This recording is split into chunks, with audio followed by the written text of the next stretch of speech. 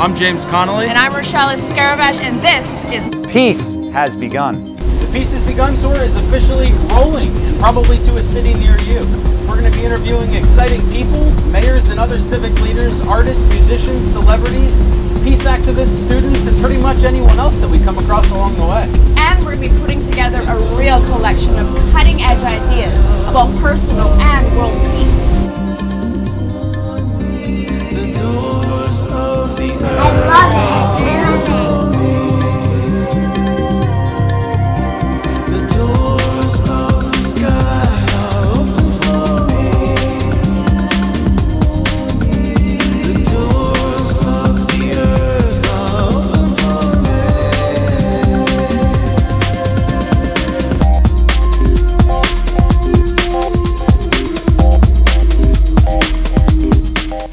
Peace has begun. Peace has begun.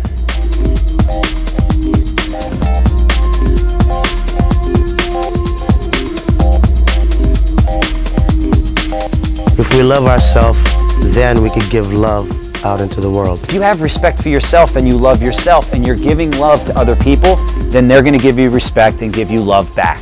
It's that simple. And we get into how we feel and what our thoughts are, then we are going to have a peaceful world.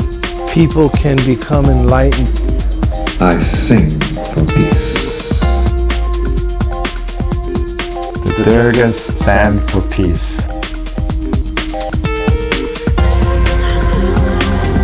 My peace practice is how I live every day. Peace has begun. If you want more peace in the world, you got to be that peace. Yeah. Let there be peace on earth. Feel love and compassion for the world. The whole world will transform. Connecting to your own inner peace. Society is only a reflection of our collective thoughts. And I think one of the things that education does is help people open their minds. That children are inherently peaceful, and if we're able to cherish that and protect that, then we create a tribe of peaceful warriors. Live a courageous life. Peace has begun.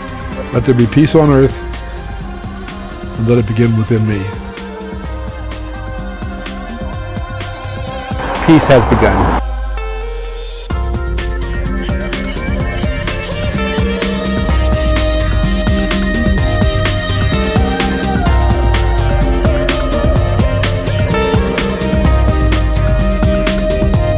Live from your heart, not your brain. Use this as your compass. Accepting yourself. And now you're in the circle. Now you're in the flow. Oh, I love your peace bug.